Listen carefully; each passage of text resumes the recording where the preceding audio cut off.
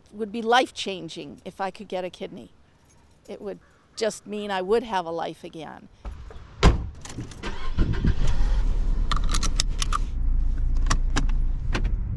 Well, I've been a diabetic since I was 13 years old, so pretty much my whole life, and the diabetes finally got to my kidneys, and that's the reason I've had kidney disease. I've been on the donor list for many years, and everybody is on for a lot of years, and it takes a long time to get a kidney, and as you get worse, it's harder for you when you receive a kidney.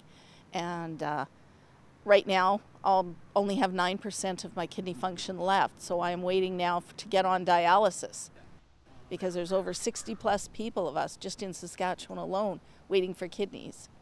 And we only do it province by province. Kidneys have to come from Saskatchewan for Saskatchewan residents.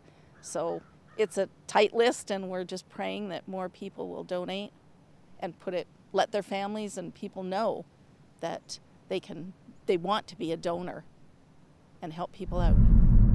I'm really hoping that it brings awareness again to donating, because sometimes people forget and get on with their lives and don't think about these things and how important they are.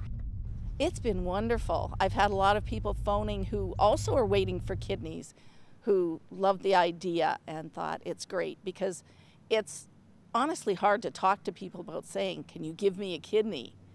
You know, it has to be their choice and what they want to do. But this way, you're letting them know that that's something you desperately need.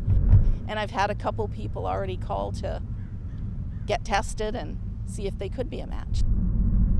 Hopefully it'll keep working, because the more people that come forward for testing, then it's more likely you might find a match, and then you get your life back.